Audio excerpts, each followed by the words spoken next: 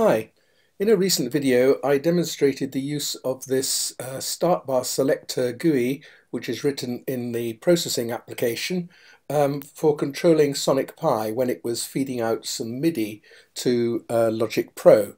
This was in conjunction with the development version of Sonic Pi where the use of MIDI is being developed, but I thought it'd be nice to apply it just to the standard release version. I'm running here version 2.11.1 on my Mac. You can see down here. And this program will also work with the release version 2.11 on Raspberry Pi. I've had a brief look at using it with Windows as well, but there are one or two difficulties which I'm still trying to overcome, but I hope that it will be possible to use it there as well before too long. So just to show the sort of things that it can do, I've got a very long program here which plays a piece by Monteverdi called Beatus Via. In fact, the piece is so long that you can't play it directly from this buffer in Sonic Pi, even though it fits there, and instead you have to use a built-in command which is introduced in Sonic Pi, which is the run file command. It's only in the latest versions, and this enables you to play the file remotely just from where it is held in your filing system. Mine is in my Documents folder, and I have a subfolder called SB from XML, and it's Beatus Via controlled. I put an RF at the end of the name there just to remind me that I need to use run file to run it, and it won't run directly. So if we start this running, it doesn't actually do anything because the program is set to wait for a start signal from the GUI over here. And we'll discuss in a bit later on how that works. I just want to give you a flavour of what the GUI can do. Over here I've got a PDF printout of the music that it's going to play. This has actually got 9 parts, I think it is 1, 2, 3, 4, 5, 6, 7, 8, 9. And it's quite a long piece, but it does code and play quite nicely in Sonic Pi. So let's start that playing from the beginning. If you read music, you can see it.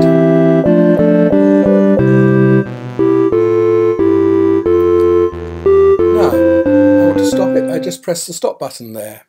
And I can immediately go and press play again and start again at the beginning. So it's very easy to stop and start like this without having to go anywhere near Sonic Pi.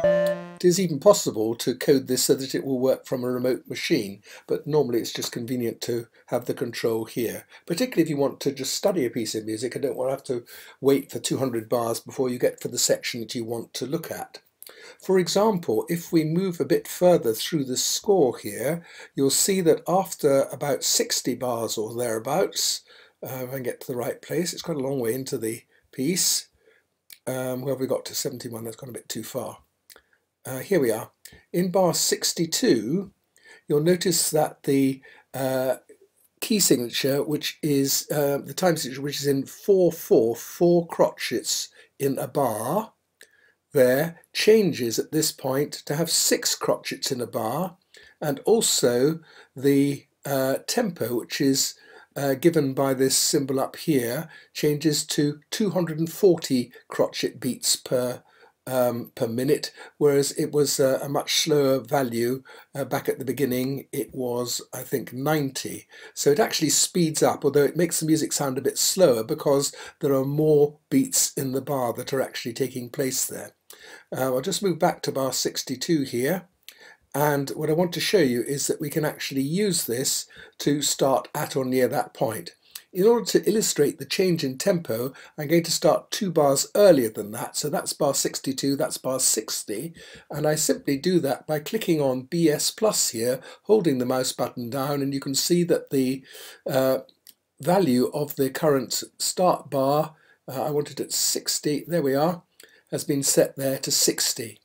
So when I click the play button here, then that information is sent to Sonic Pi, and that's where it will start playing at this point in the music. Here we go.